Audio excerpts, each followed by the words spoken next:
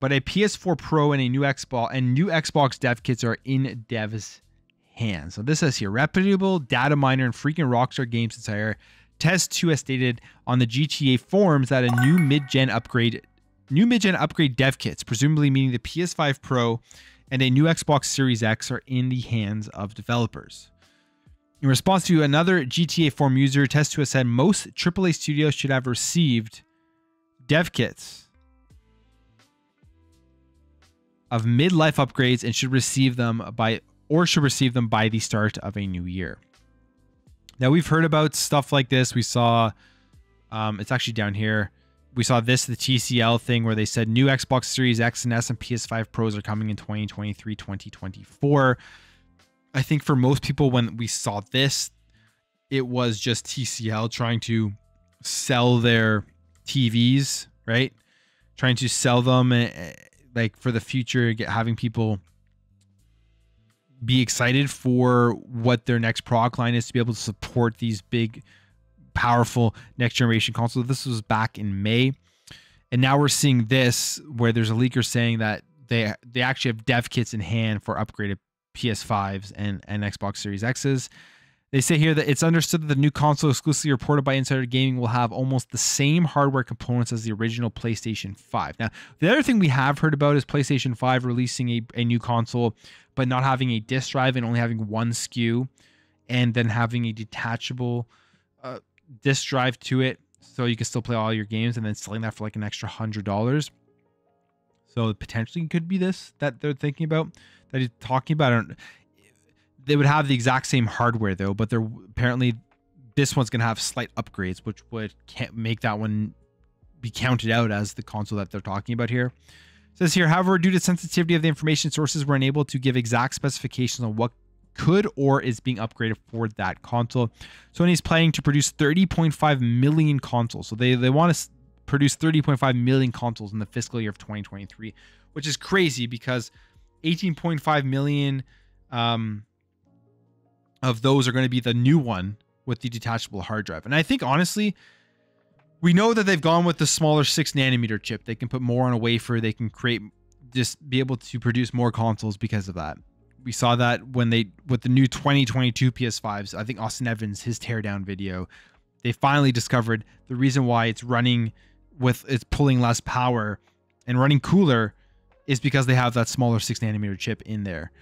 And you take that, you're able to shrink everything that's within the console. You're able to make it cheaper to produce, and then you're going to remove the disk drive from production. You're only going to have one SKU.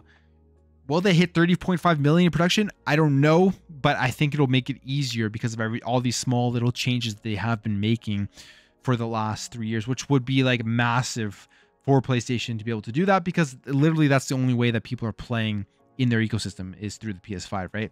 Obviously on PC too now with their releases, but it's just not as prominent as with Xbox when every single game that they put out first party is coming to PC as well. So I think I could see with their strategy, what they're doing going forward, that could happen. But at the same time, it seems like from what they're doing, they're setting themselves up. They're getting ready for a slimmer version of the PS5, which I hope that is coming. I hope they focus less on a diskless PS5 with a detachable hard drive and more on a slim version of the PS5 if they're able to get it to run cooler with all of the changes that they have made.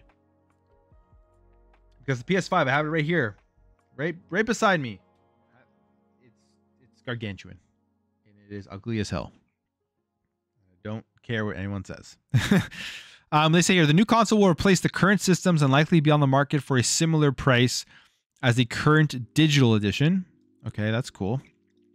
With the detachable disc drive coming separately or in a bundle. For this reason, Insider Gaming believes that this new PlayStation 5 is just a standard PlayStation 5 console aimed at the $400 to $500 price point. In addition, Insider Gaming reported production numbers did not include any PlayStation 5 Pro consoles, which could indicate a release during the fiscal year 2024 or after. Bring back to Tez2 claims it's not uncommon for developers to get their hands on such hardware a couple of years before public release. And Tez2's claims could be accurate, but as of yet, we are unable to verify them with our own sources. So again, keep this with a grain of, or take this with a grain of salt. That some sort of PS5 Pro with some upgraded hardware inside that's going to make it a more powerful console is coming, but there are apparently dev kits going around right now. And they say here, and new Xbox dev kits are in devs' hands. And I don't know what that would mean. I'm of the opinion that, I don't know about you guys, but I don't think we've come close to seeing, or it still seems like pretty much we haven't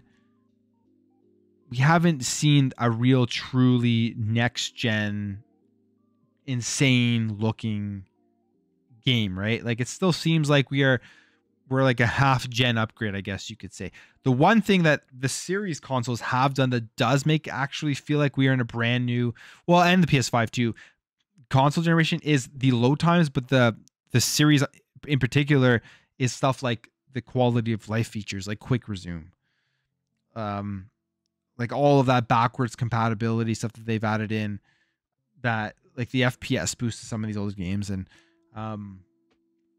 all of that stuff, just the quality of life features, just handling the console, how much more enjoyable it is to not sit through 2 minutes of load times. All of that stuff does feel like next gen, but in terms of like graphically and the way some of these games look, there are some beautiful looking games out there. Don't get me wrong, there are some absolutely gorgeous, beautiful looking games, but it still just feels like it's just like that slow progression from right now that we're going through. And I feel like in terms of consoles, we're going to always be at that for a very long time. It's never going to be like that absolutely mind-blowing moment like I talked about earlier, where it's like when I walked into Future Shop, which is no longer in Canada, and I saw Fight Night on the Xbox 360. That was a mind-blowing moment when it came to video games for me, because it was like night and day from the OG Xbox to the 360. And we'll never see that again, but like these consoles are still so much in their infancy. They've been 2 years. To think that we're going to be getting a Pro version already, is it even needed? I don't even think it's needed, especially for the Xbox Series X. I don't think it's needed. What I think they could do is maybe release a discless, a digital Series X. That would probably be a relatively smart move. And I also kind of like the idea of having a detachable hard drive. I do like that. I know if PlayStation does that, I think that is a pretty good idea. And I hope Xbox does that as well, just for the Series S specifically. Because I have physical games. Like whenever I buy collector's editions of games, they're physical, right? For the most part. Unless you're buying PlayStation collector's editions, which they give you a digital version, which is absolutely absurd. But anyways, I would love to play those games on my Series S with a detachable, with a detachable disc drive. So we'll see how this works out. I think it's a smart move by PlayStation if they do that. If they just scrap the disc drive version and sell the detachable hard drive or disc drive for it. It'll just make it easier to produce. And hey, maybe they will hit that 30.5 million, but we'll see. They have to. The thing with PlayStation is they have to hit that 30.5 million. They have to hit that production number because they're screwed if they don't. They don't have that ecosystem strategy that Xbox has. One of the most interesting things that I found with the pandemic and the chip shortage and all of the things that held production up in the world was that Xbox was sitting pretty from that, because they're like, well, we're selling out every console that we have, but because we have such a ecosystem that can be accessed anywhere, we're not hurting from it nearly as much. PlayStation was definitely hurting from that.